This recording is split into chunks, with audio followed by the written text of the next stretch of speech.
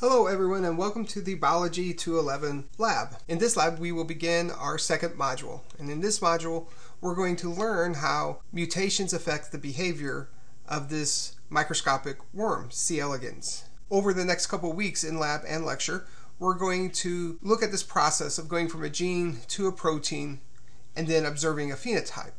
And then we're going to learn how when we generate a mutation in this gene that it will make a mutant protein, and in this mutant protein will have some altered phenotype. Sometimes this altered phenotype can be lethal to the organism. Sometimes it can lead to a novel function. Sometimes these mutations can have no effect at all. But having a nice convenient assay like we're going to talk about over the next couple labs is essential in understanding how a mutation can affect a given protein. And we'll see as we go forward here that to test this with the worms, at least in this assay, we're going to do a chemotaxis assay. And we'll talk more about this later, but you can tell from the name of the word here, chemo for chemical and taxis for movement, that this will be an assay that will look at how the worms move or don't move towards a particular chemical. Okay, so let me go ahead and provide a brief overview of what we'll be doing today. Prior to meeting with your teammates, I'll need you to complete worksheet 2.1.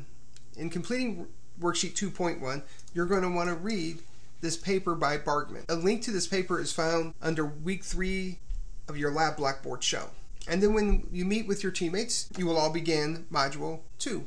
And in this model, as I said on the previous slide, we're going to be working with C. elegans. Now what is due this week on Thursday at 11:59 p.m. are these two worksheets. The pre-lab and worksheet 2.1, which has 3 different parts to it, and it is 21 points. And if you're paying close attention, you may have noticed I quickly changed the value of the points because it's actually worth a few more points than it usually is.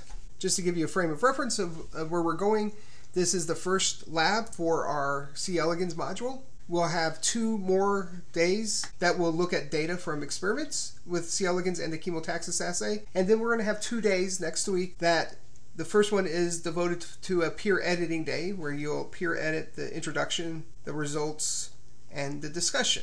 And then a final day here which will be devoted to writing. Just time for yourself to write to get your full lab report done. So that's where we're going. So let's begin with a brief introduction to C. elegans. C. elegans is one of several really good model organisms that geneticists use. Every model organism has some unique features to it that makes it a valuable model organism. And so let's go over some of the features that make C. elegans a strong model organism to study genetic phenomena. C. elegans has a very short life cycle. It can go from embryo to adulthood in about 3 days. And then it has about a 2-week lifespan. It's relatively small. A lot of genetic model organisms tend to be small. This makes studying them and storing them easier. C. elegans is also a model organism that is relatively cheap and relatively easy to maintain. This is important because if you're going to be growing a lot of a particular organism in a lab like C. elegans, you're going to need a lot of reagents, and if it is cost prohibitive, it no longer is a viable model organism. And being easy to maintain also makes it a much nicer organism to have in the lab. It's transparent. Now, not all model organisms are transparent, but this is something that makes C. elegans unique. One can see through C. elegans under the microscope. This makes it easier to study internal organs of C. elegans. As you can see here in this picture right here. They produce a large number of progeny. This is incredibly important. This is why organisms like C. elegans or fruit flies or yeast or bacteria or Arabidopsis are ideal model organisms to study genetics. If you're studying a genetic phenomena and they're only producing 2 progeny per generation, that doesn't allow you to calculate the proper probabilities. This is why elephants are not necessarily a good model organism. It has a sequenced genome. This is a very important feature. It's not necessarily very unique anymore because many organisms that are studied in the lab have a sequenced genome, but having a sequenced genome makes studying the genetics of an organism like C. elegans much easier. Mutants are easy to detect. If the mutants looked just like C. elegans here, what we call the wild type worm, then it would be hard to know if you were looking at a mutant or a wild type. So you need to be able to see distinct features in the mutant and when compared to the wild type. If you want to learn more about C. elegans, we're lucky to have 2 faculty members in our department who study C. elegans. Dr. Karp and Dr. Skiza both use C. elegans as a genetic model system in their research projects. If you're interested in learning more about what they do, make sure you make an appointment to meet with them and talk about their research. I'm sure they would be very interested in talking with you about their projects. Another interesting feature of C. elegans is that they can exist as hermaphrodites, meaning that they can produce their own sperm and their own eggs in the same worm, so they can self-fertilize. So this is considered an asexual form of reproduction because they do not require another worm in order to reproduce. Now, in comparison to the other sex of the worm, the male here, we can see that the hermaphrodite is larger, and you can see that the tail here is what we say tapered. It starts off broad and ends up very thin. Now the males shown down here, as you would imagine, they only produce sperm, they do not produce eggs, and they can mate with a hermaphrodite. Now I said earlier that the hermaphrodite doesn't need to mate with another worm, but if a male is present, it can mate with the male. There are no female specific C. elegans. They tend to be smaller, as you can see in this diagram, a little thinner and faster, and their tail is also has a very distinctive fan-like structure here. The life cycle of the worm here is also something worth noting. You have your adult worm here.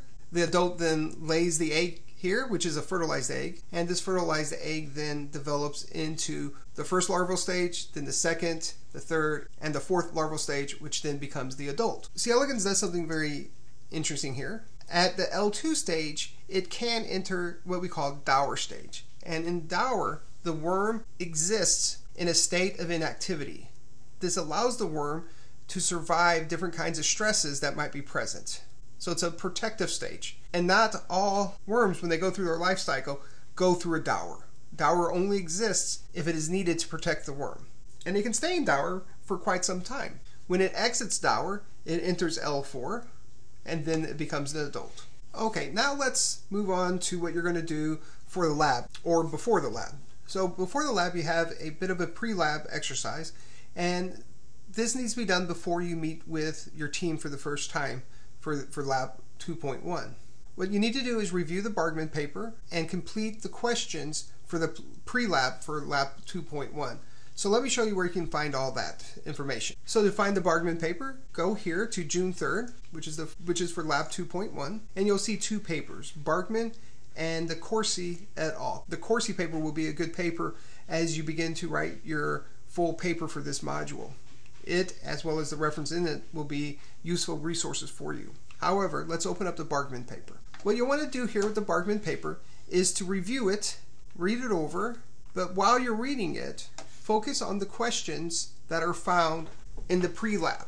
And the pre-lab is found within week 3 worksheets. And week 3 worksheets is on your Blackboard page for the lab under week 3. So what you'll want to do as you're reading the Bargmann paper is answer these 7 questions. Some of the answers for these may be found in the lab manual itself for lab 2.1. So you want to look in both places.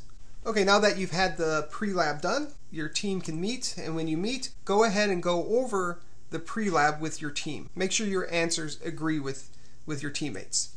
Now the entire class is going to be responsible for the questions and answers on worksheet 2.1 part 1. However, not everybody has to come up with those answers independently. Let me explain what I mean. If you're in Team 1 or Team 2, you're responsible for Table 1 and Figure 2, which corresponds to pages 516 and 517, and to answer the questions found in Worksheet 2.1, Part 1, that refer to Table 1 and Figure 2. If you're in Teams 3 or 4, you're responsible for Figure 3 questions. And finally, if you're in Teams 5 or 6, you're responsible for the results questions that are linked to pages 518 and 519. Now let me back up real quick. This doesn't mean that Teams 1 and Teams 2 have to work together, or Teams 3 and 4 have to work together, or Teams 5 and 6 have to work together. It just means that Teams 1 and Teams 2 are assigned these. If the two teams want to get together, that's fine, but you don't have to. Now, what I want you to do is have a representative from Teams 1 or 2 post the answers related to your section's assignment. So if you're in Teams 1 or 2, have somebody from one of these teams post the answers from Worksheet 2.1 Part 1 that correspond to your section. Same thing with 3 and 4. You'll post those as well that correspond to the section you're responsible for. and likewise teams 5 and 6. And I will want you to post those to, the MS Teams channel, Biology 211 Labs. Each student must answer all of the questions. And so what I want you to do, in addition to the questions your team was assigned, the other questions you should get from looking at what's posted on Biology 211 Labs channel for the MS Teams. Look at the questions, look at those answers, and make sure that they make sense, because you don't want to accidentally put down a wrong answer. So what's due? On Thursday, the pre-lab and the worksheet 2.1 part 1. I say that the pre-lab is due today, but all I mean is that you need to show your team that you've done it, and then you can make sure you have the same answers. But ultimately, you'll turn it in on Thursday. Let me show you on the worksheet pretty much exactly what I just said, but maybe it'll make more sense when you're looking at the worksheet. So here's worksheet 2.1, parts 1 through 3, and then this is part 1. So if you're in teams 1 and 2, you'll answer these questions here, 1 through 4. If you're in teams 3 or 4, you will answer questions 1, 2, 3 here. If you're in teams 5 or 6, you'll answer questions 1 through 4. Now, as I said on the last slide, when you turn this in, you need to have answers for all of these. To answer the questions that were not assigned to you, so if you're in teams 1 or 2, you have these answers because you work together to get them, but you don't have these. Look at the team channel in Biology 211 Labs to find these answers. I'd look them over to make sure that they seem to make sense and that they answer the questions, but most of your work should be spent on the questions you were assigned. Now let's move to Lab 2.1 Part 2. And in this part of the lab, what you're going to do is you're going to observe C. elegans. You're going to look at wild type and 3 mutants. I'd like you to read the microscope use section in the lab manual, and then I would like you to observe some mutants of C. elegans. So in the next slides, what I'm going to do is show you videos of examples of what we call N2, and that is what we refer to when we talk about wild type worms in C. elegans. And then these 3 mutants. First one is DPY3, which is commonly referred to as a dumpy phenotype, UNC54, which is commonly referred to as an uncoordinated mutant, and then the last one here is Roll6, which is commonly referred to as a roller.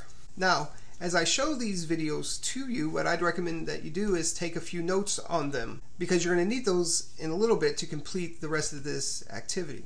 So take notes on their appearances and their movements.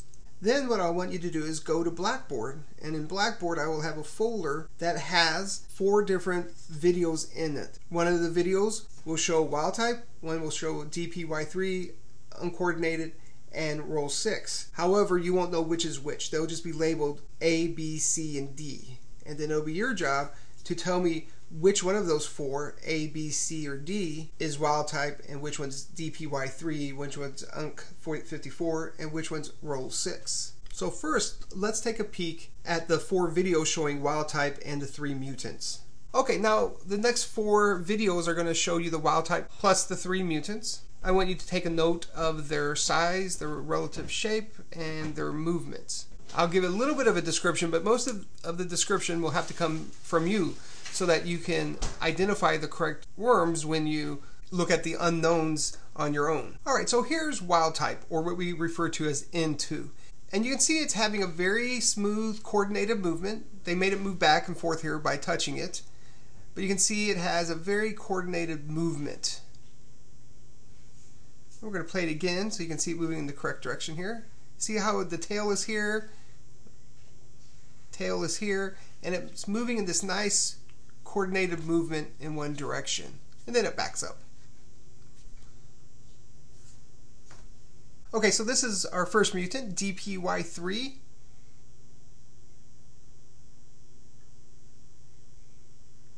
You can see it doesn't have the same shape. I'm going to back up here. It doesn't have the same shape as the wild type. It's not quite as long. It doesn't have the same kind of tail, the whipped tail. As you're looking at it, sometimes it's described more as a kind of like a cigar shape versus the classic shape of it. As we rewatch this here, sometimes they move like this and sometimes they don't move very much at all, but one of the key hallmarks of it is its kind of dumpy looking shape. Okay, this next one is going to be the UNC mutant, the uncoordinated movement.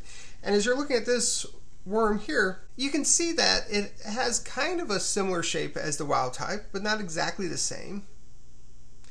But most notably, you can see that it's not moving in a coordinated way that allows it to get from point A to point B. It's kind of just rocking back and forth, so to speak. Sometimes the UNC mutants can have a little bit more mobility, but in general they just kind of seem to be a little bit lost in how they can move, like I said, from point A to point B. Okay, this is our Role 6 mutant, and let's take a peek at it. This is one of the more interesting ones, I think. See how this worm here, it's not moving from forward or backwards. Instead, it's just rolling around itself here. You may want to rewind this a little bit so you get a better look at it. But as you're watching this, you can see how it is not really moving very well. Or of this one up here, you can see it's just kind of rolling around in a circle, kind of spinning. Here's another one, just rolling and around in a circle here. And not really getting, again, from point A to point B. So kind of like the UNC mutants, except the difference is this one's rolling and the UNC mutant was just kind of going back and forth. This one's rolling around. And one last example here.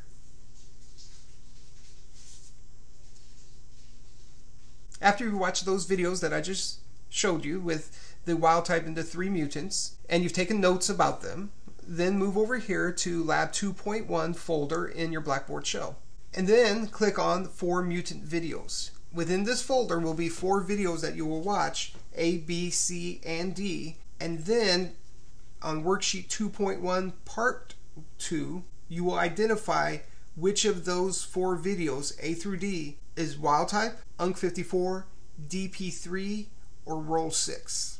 And let's look at your worksheet just so you know what I'm talking about. So here's the worksheet, Module 2.1, Part 2, and this is what I'm talking about. Our 4 samples, then you'll identify if it's wild type, DP3, UNC54, or Role 6 in this column, and then you'll justify it by describing the shape and the movement or other comments you might have.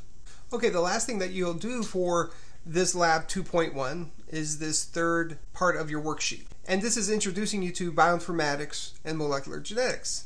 Now, the really nice thing about model organisms is that most of them have really powerful bioinformatic databases that stores all the genetic information that we know about them in one place. It makes studying different features of model organisms much quicker. In C. elegans, the database they have is called Wormbase. What I want you to do is go to your lab manual on pages 63 to 65 and follow those instructions after you log into Wormbase. And then you'll want to answer the questions on the Worksheet 2.1 Part 3. There's like 7 or 8 questions that you'll have to answer, but in answering those questions, you're going to walk through a series of steps using Wormbase. One of our main goals of this module, working with C. elegans, is to make the critical connection of understanding how gene mutations affect worm behavior, and for you to understand that how gene mutations in any organism can affect other organisms' behaviors. So how do mutations in genes affect proteins and phenotypes? Now recall from class the central dogma, that is going from DNA to RNA to protein.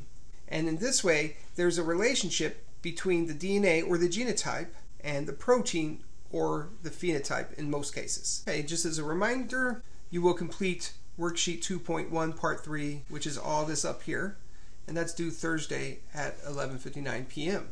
And I'll leave this in your PowerPoint in case you want to refer to it, but this just helps remind you of the central dogma going from DNA to RNA to protein, and how that DNA is transcribed to RNA and that RNA is translated to protein. And this genetic code over here may be useful for you as well. Now looking ahead to next lab, you'll want to read Lab 2.2 on the chemotaxis assay. In this lab you'll learn a little bit more about the behavioral assay, that is chemotaxis, and you will design an experiment. Remember the worksheets associated with today's work, Worksheet 2.1, Parts 1 through 3, and it doesn't say it here, but remember the pre-lab is also due on Thursday at 11:59 p.m. That's all I have for this particular podcast describing Lab 2.1. If you have any questions at all, make sure you reach out to myself or to your lab TA and we'll answer any questions you might have. Good luck, and I'll talk to you later. Bye.